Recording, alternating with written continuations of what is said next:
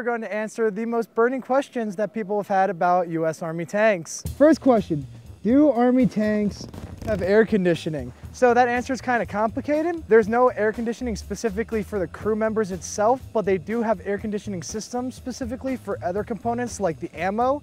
Next question, do Army tanks float? The big no. They're like 70, 80 tons, you know. They'll float for about a second before they drop. Do Army tanks go underwater?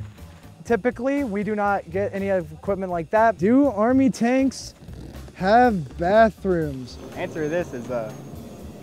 You just make do with what you have. And then the final question, do Army tanks shoot? Well, I don't think it'd be very effective as a piece of Army equipment if it didn't. Go brr, boom.